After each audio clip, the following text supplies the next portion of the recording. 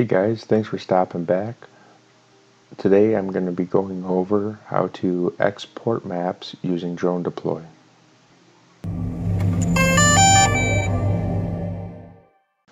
Okay guys, once we've headed over to www.dronedeploy.com, you're going to go ahead and click on My Dashboard in the top right hand corner, and that's going to give you the option to log in. We're already logged in, so all of our maps have loaded on the left there. We're going to be using the map on the top left that says subscribe to our channel. That is a map that we kind of use for testing purposes. So go ahead and click on that. Then in the top here you're going to see export. So you're going to go ahead and click on export. It's going to ask for an email address, or just use this email address. It's one of the email addresses that's associated with our business. And then next you're going to have options of what you export. So go ahead and click on this little drop down menu here. The first map is the orthomosaic, which is just going to be a overhead view, basically what you're seeing on the right there right now. The next type of map you can export is a plant health map. And then going on through here, you can export your elevation. You can also export a 3D model.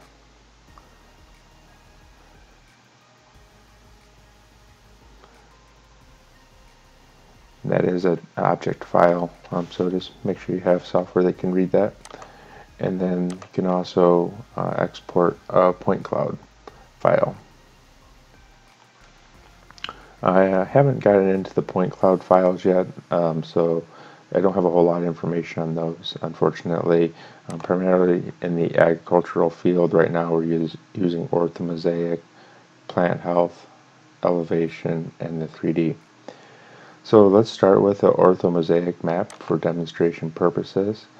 So we're going to go ahead and export that, and so we'll select orthomosaic, and then the file type. So for those, you get a GeoTIFF, a JPEG, and a PDF.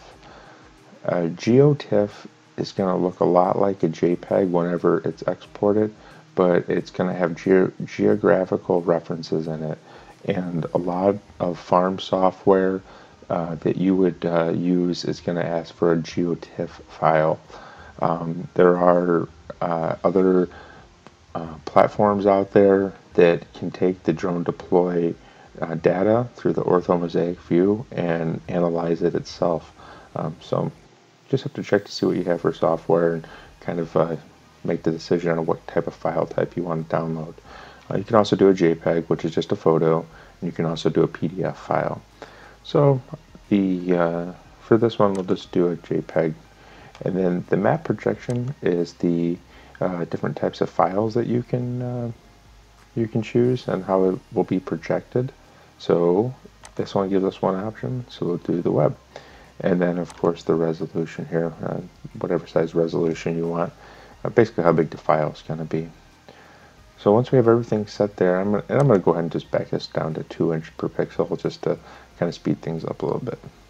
So once we get everything in there, you guys are going to go ahead and click export. If you want to export and notify a specific person, this is where you'd like to type it in at. And we'll go ahead and click export. Now you'll see our exports sitting down here under existing exports, and it's going to take a little while for those to process. So while that one's processing, we'll go ahead and do one more example of export. So we will go ahead and click on export in the top. Drop down menu here. Let's do a plant health. Probably your more popular one.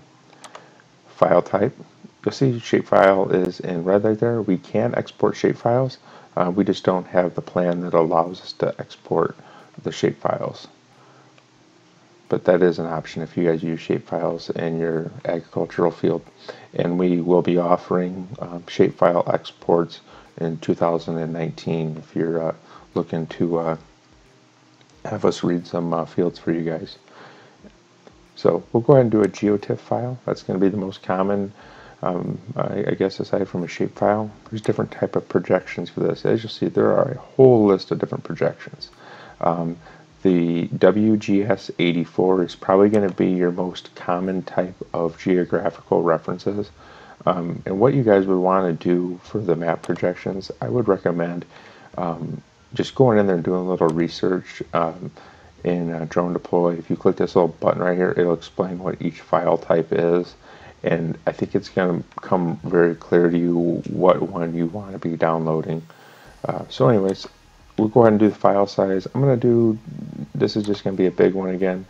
I guess 2 inch per pixel is what I mean by big, to make a very small file, and that's just to kind of speed things up.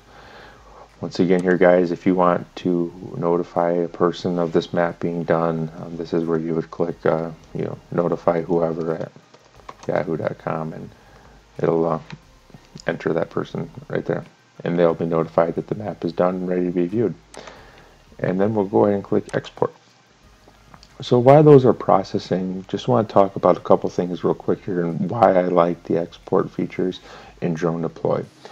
So whenever you go to share a map with somebody, so let's say we click on the share button, and up here we give somebody this link.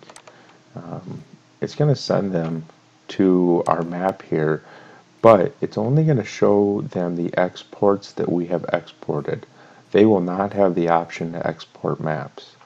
And I do like that bit of control, especially if you have somebody who is wanting to use this software and they're just saying, hey, I just want to look at the maps, and maybe you're a service provider and they've negotiated a price point that allows them to just look at the maps. Well, then they can look at the maps, and let's say somebody wants to do exports, and that's definitely more of a value.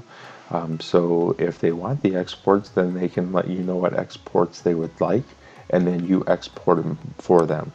So whenever your customer requests exports and then they click on export, their existing exports will show up.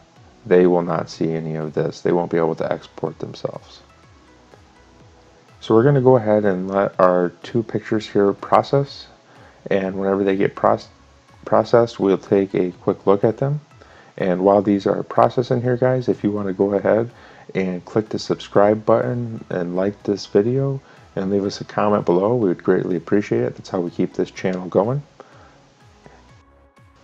Alright guys, our maps have finished downloading. You'll see there that they are no longer saying processing. They are blue, and we're able to click on those.